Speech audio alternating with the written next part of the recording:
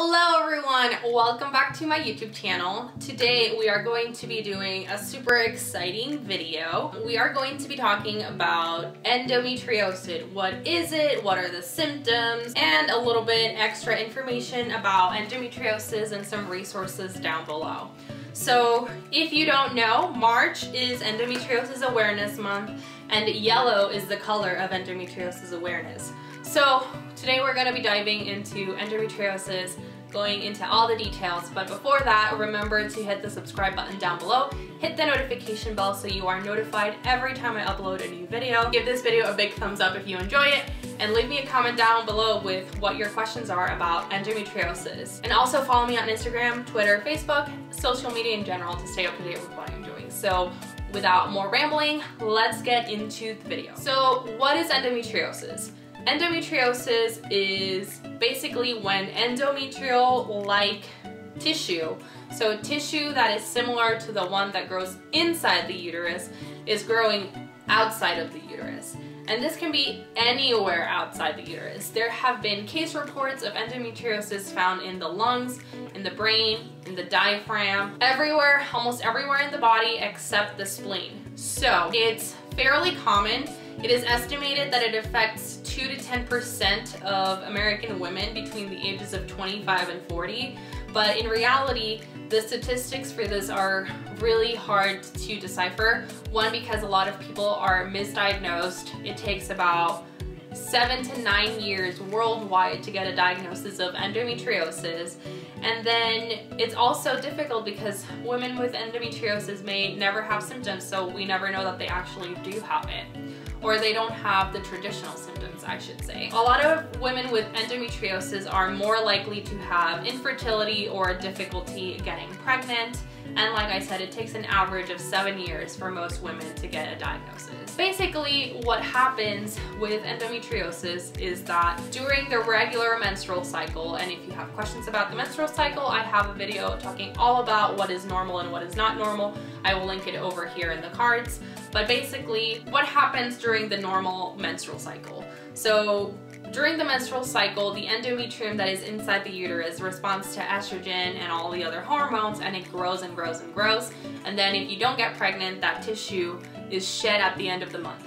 Now, women with endometriosis have tissue that responds to these hormones in this similar fashion. I did forget to mention that endometriosis has been found to have the ability to produce its own estrogen, and that's why even in situations that you get the uterus or the ovaries out and even after menopause, it can still recur because it doesn't respond to suppressing the body's own estrogen. And it looks and acts like endometrial tissue. It grows outside the uterus and all the other organs, and then when it's time for the menstrual cycle to come out, it doesn't because it has nowhere to go. So it just stays inside the body and causes inflammation, it causes inflammatory changes and reactions, it causes pain, and then it creates a chain-like reaction where things keep going and happening every single month and keeps building up until, you start having the typical symptoms of endometriosis. So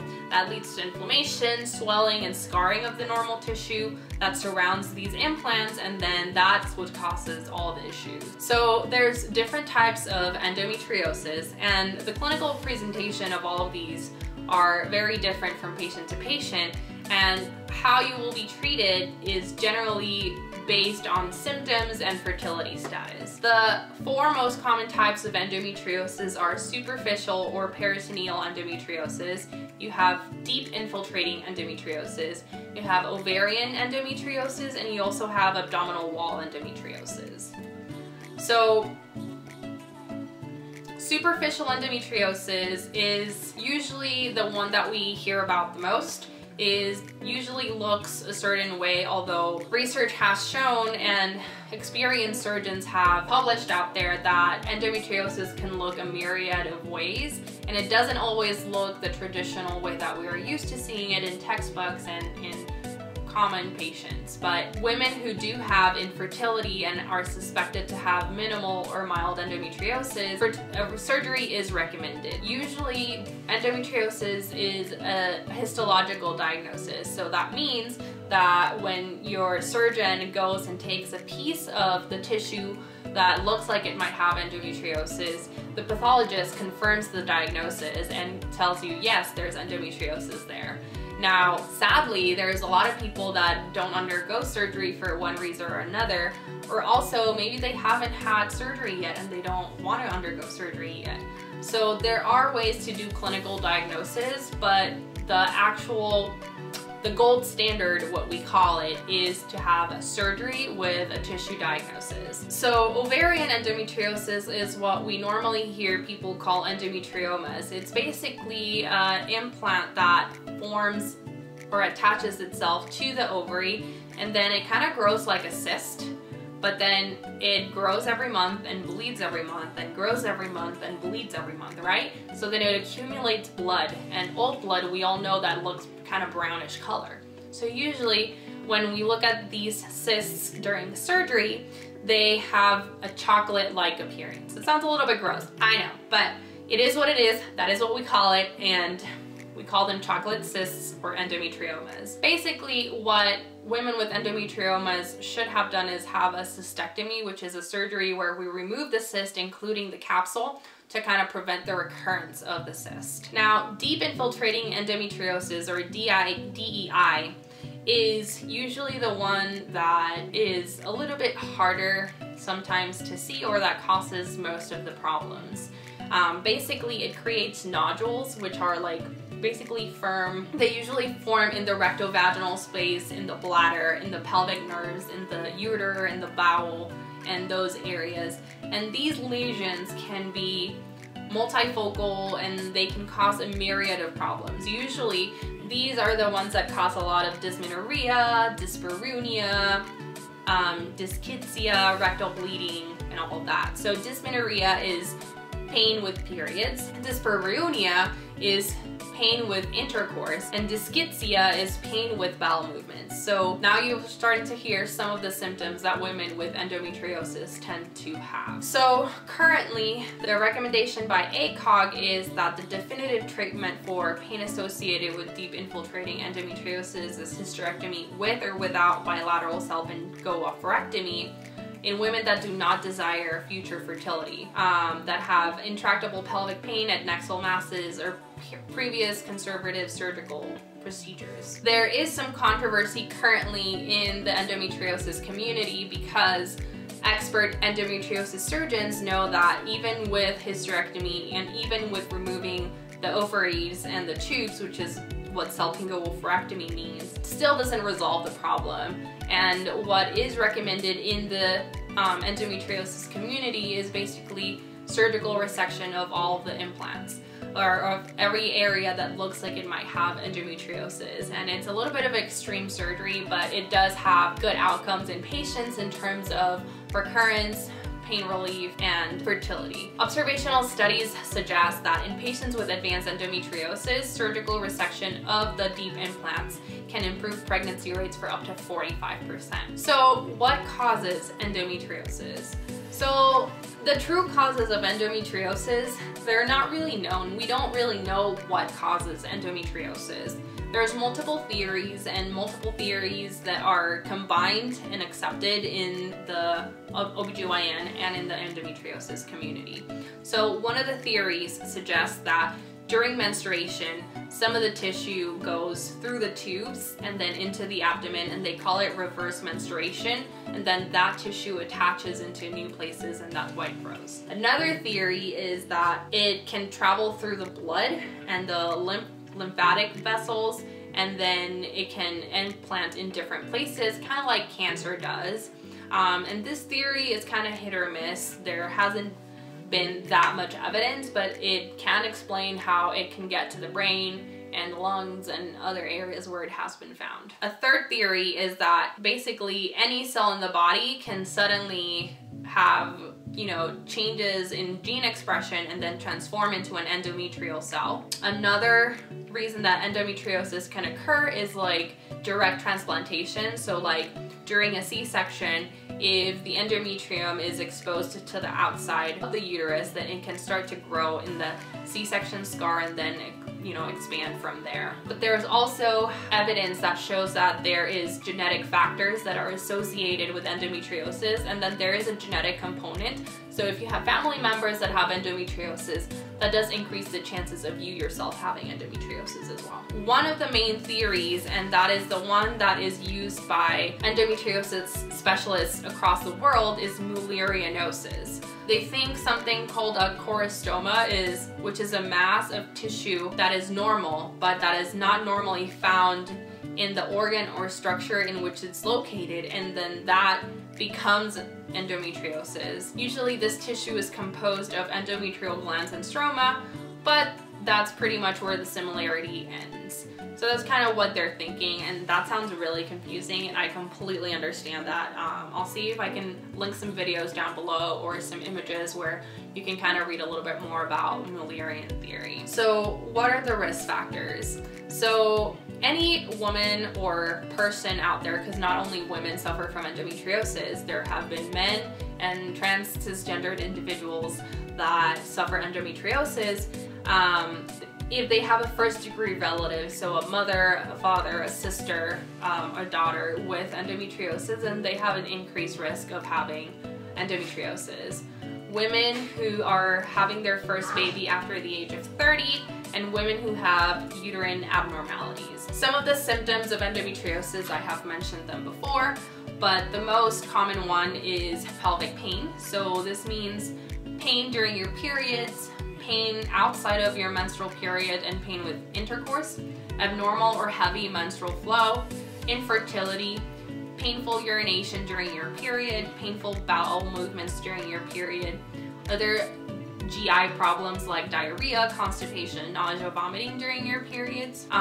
Like I mentioned before, the gold standard for diagnosis of endometriosis is a tissue biopsy after surgery, but there are other methods that can find signs associated with endometriosis. So there's specific ultrasounds, ultrasound protocols that can be used to evaluate for endometriosis. So there's something called the sliding sign, which they do special assessments during an ultrasound to see if things move in association with one another, and it's highly predictive of endometriosis.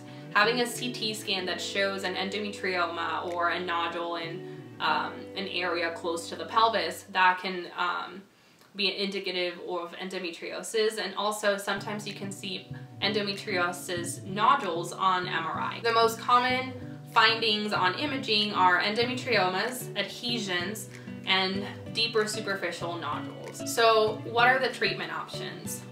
The availability of treatment options is immense. So one of the things that we can do, and it's what I did for a long time, was watchful waiting. Basically observe how the disease progresses. You can use pain medication like NSAIDs, which would be like ibuprofen, Motrin, over-the-counter analgesics. Those medications can help. You can use hormonal therapy to help with some of the symptoms. So using oral contraceptive pills that have estrogen and progestin prevent ovulation, and then in theory it suppresses the endometrial tissue, but this doesn't work for everybody, so you have to figure out which treatment modality works the best for you. You can use progestins alone, so using the progestin pill, an IUD, an Nexplanon. So medications like Lupron and Orilissa are medications that suppress hormone release from the brain, and basically estrogen and progesterone from being produced, which in theory should suppress the tissue from growing and decrease the symptoms of endometriosis for many, many years. It does work for some people in terms of symptom relief, but it has side effects like menopause-like symptoms, osteoporosis, and other things that make it a little bit tricky. So it's kind of losing popularity in terms of treatment options, and it's usually kind of a last resort. Orilissa is a GnRH antagonist, so it blocks the receptor. It doesn't allow the hormone to work how it's supposed to. Now, this is a newer medication, and it is approved for treatment of pain specifically. Confession time, I am currently on this medication. I decided to start it because my pain was getting really out of control and I needed to be able to work. I'm a resident and our hours are crazy. Sometimes I spend all day in the OR and I couldn't just be bending over in pain. So that's why I decided to start the medication. It does have side effects. It also puts you kind of into menopause. It gives you hot flashes, night sweats. It can cause osteoporosis, so you have to take a calcium and vitamin D supplement. And then you kind of have to watch your side effects to see if there's anything that could be concerning, which would be problems with your liver or anything like that. Luckily, I haven't had that many side effects. I just occasionally get hot flashes and it really hasn't been that bad. It's not for everybody, and it's something that you need to decide with your doctor if you want to do it or not. Now, there is some evidence that this doesn't really slow down the disease progression or doesn't reverse the lesions. It's purely symptomatic relief. It helps to decrease the pain with your periods and also pain with intercourse for some people. So what is the management? And like I mentioned before, the gold standard is laparoscopy with excision of endometriosis. It's also called LAPEX. And the best way to do this would be with an experienced surgeon, someone who does a lot of endometriosis surgery and has had good success in terms of treating the disease. A lot of infertility specialists are also trained in endometriosis resection, and they can do your surgery for you as well. In previous times, there was a lot of treatment with what they call ablation, which is burning off the lesions, versus resection or excision. There has been a systematic review and meta-analysis that with limited evidence at 12 months post-surgery, pelvic pain with periods, pelvic pain with bowel movements, and chronic pelvic pain secondary to endometriosis shows significantly greater improvement after excision compared to ablation. And then in a prospective controlled randomized double-blind study, surgical therapy has been shown to be superior to expectant management after treatment of mild and moderate endometriosis. Another of the issues with endometriosis is infertility. The mechanisms of how endometriosis causes infertility is not completely known, but some of the things that we can think of is like it distorts the anatomy of the pelvis with the adhesions, scarring of the fallopian tubes because of all the inflammation, an altered immune system because your body is constantly in an inflammatory state, the hormonal environment of your reproductive tract, impaired implantation, and alteration of egg quality because of inflammation. There was a study that showed that in patients with minimal and mild pelvic endometriosis, excision of the endometriosis implants increased pregnancy rates, and this was also seen for patients with severe endometriosis. One of the things that I learned during my journey the past few months with endometriosis, I've gotten really into it even though I already was before, is that endometriosis can also be seen in 2 to 5% of postmenopausal women with chronic pelvic pain. The progression of postmenopausal endometriosis could be related to extra ovarian production of estrogen, like in fat in your adrenal glands. It was seen that these lesions remained active with proliferative activity and preserved hormonal responsiveness even in low estrogen environments. Basically, why is this important? And the reason I was looking down a lot is because I made a presentation about all of these things, so I was kind of reading through some of the data that I found. And this is very important because as OBGYNs, as generalists, we will have many patients that come to us for evaluation of pelvic pain, and it's important to identify which of these patients could have endometriosis. It's better to err on the side of caution in my mind and be a little bit more open and just assume someone who has really bad periods and has all these other symptoms has endometriosis than to assume that they have anything else, so that we can refer them to a more experienced surgeon, or we can diagnose them surgically, or at least give them options for their pain management in a timely manner, instead of waiting for them to see multiple providers in order to get a proper diagnosis. So we should be obtaining full gynecological history, and we should counsel the patient and give them all of the treatment alternatives for management and diagnosis, including surgery. Treatment is definitely not one size fits all. My own personal experience has been all over the place, and it is okay to try different things and find